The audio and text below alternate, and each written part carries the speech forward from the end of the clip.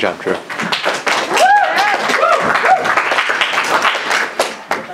All set up here. So, hopefully by this point in the year, most of you know me. My name is Caro. I'm an RA on 3M, and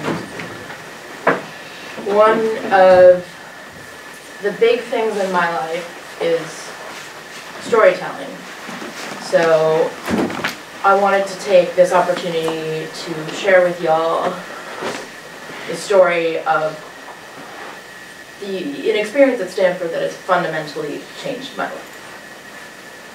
So, if you were to log onto Facebook, pull up my profile, and look at photos from the winter quarter of my sophomore year, you would never know that I was anything but happy. Those months are filled with smiles and weird faces with two of my closest friends, though at that point we're still a quarter from being graced with our permanent nickname. We're known as the dipshit triplets, but that's a different story. Those photos do not tell you that the only reason we were spending so much time together is because one of my friends, Alex, had just gone through the worst breakup of her life. Unless you zoom in very closely, you cannot see the bags under my eyes, a result of my second consecutive 20-unit quarter where I thought sleeping 4 hours a night was completely normal. And perhaps most strikingly, they only document the daylight hours, not the hours spent together after dark, nearly every day of the week, drinking away Alex's pain and my stress, to the best of our ability. In hindsight, it's not surprising that some of the darkest moments of my 4 years at Stanford fell during those months. The reality is, I've made mistakes over my 4 years here, and to you, Robley, I'd like to admit that I've screwed up. In some little ways, I've messed up first dates and double-booked myself left and right, and maybe I've forgotten to turn in a homework assignment from time to time, but in bigger ways too. For a long time, I let myself grapple with mental health alone in silence, and by virtue of this, I lashed out at friends and used alcohol as a crutch. For months during my sophomore and junior years, as my grades got better, my physical and mental health got worse.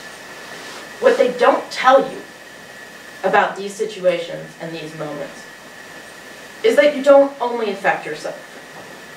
Without realizing it, in those months, with my cavalier approach to alcohol, I was impacting the people around me. That spring, still deep in the heart of a time where I was drinking heavily, my friends and I made the decision to go out to an all-campus party.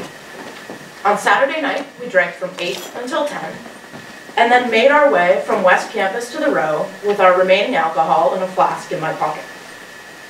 The truth is, I don't remember a lot of that night, until a freshman friend of mine interrupted a conversation I was having with the guy I liked.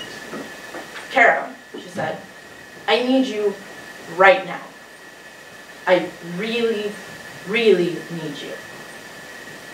I was peeved to have been interrupted, but I went with her. A flight of stairs later, she pulled me into a bathroom where all of our mutual friends but one were gathered around the final one, who was leaning unconscious against a wall. Drunk and scared, I remembered slapping his face, pulling up his eyelids, and doing anything else I thought might bring him back to consciousness. That was the single scariest room I have ever been in. As his girlfriend cried in the arms of a friend, I watched him slip further and further away from me. I have never sobered up so fast. "I'm calling an ambulance," I said. I remember the dispatcher's questions, and showing up and helping the sheriff and paramedics find him. I remember watching him be transported out through a room of drunken revelers, and staying up crying most of the night, sick with worry. But most of all, I remember the next morning being furious. I was incensed that our friends had not taken care of him, and angry that he had not taken care of himself. Though the reality is that at the time, I'm not sure my habits were any better than theirs. I could not balance the weight of my love for my friends and my disappointment in them. And I worried. I worried that he would be mad at me for calling, and that he would be horrified at the implications of having been taken to the hospital for his underage drinking.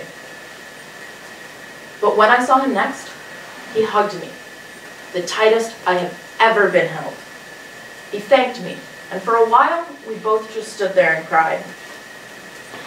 That night changed both of our behavior for the better, and our continued friendship has changed my life. There's something profound about being someone's guardian angel, even for a moment, and knowing perhaps you saved a life. I have never once regretted calling that ambulance. And I've lived my life differently since that night. I started drinking less and opening up to my friends more. I've continued to screw some things up, but I also feel like it's taught me to confront the more difficult things and handle them right. When things started to get dark during my junior year, I consulted my friends instead of a bottle. I went to CAPS. Through the years since, that same friend has taught me the power of trust and compassion. We remind each other about self-care, to spend time with friends, to sleep, to relax more than every once in a while. And most importantly, I know that if you look at the photos that either of us take now, the happiness you'll see is genuine. Thank you.